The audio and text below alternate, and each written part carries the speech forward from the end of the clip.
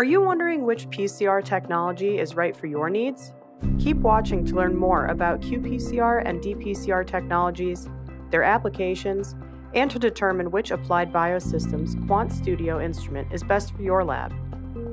PCR, or polymerase chain reaction, is a technique that quantifies or detects nucleic acids in a sample by amplifying target molecules with a DNA polymerase enzyme. There are two common PCR methods: real-time PCR, or qPCR, and digital PCR, or dPCR. But what's the right choice for your work? You see, qPCR measures bulk reaction fluorescence against a standard curve at each cycle. It has an increased dynamic range of detection for targets at low and high concentrations. qPCR is a great choice when samples are abundant or high in concentration.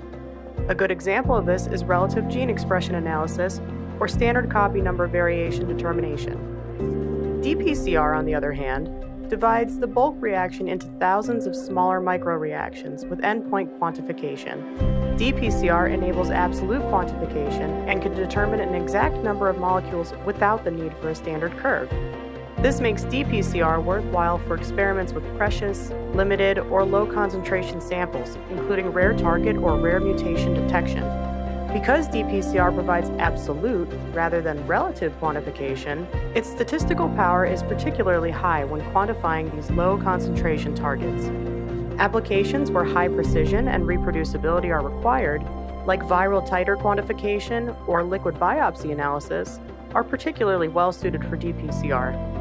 Whatever your need, the Applied Biosystems QuantStudio family of qPCR and dPCR instruments offers extremely simple workflows that require just a few minutes of hands-on time. Still deciding? Learn more about these PCR methods at thermofisher.com/meetdPCR.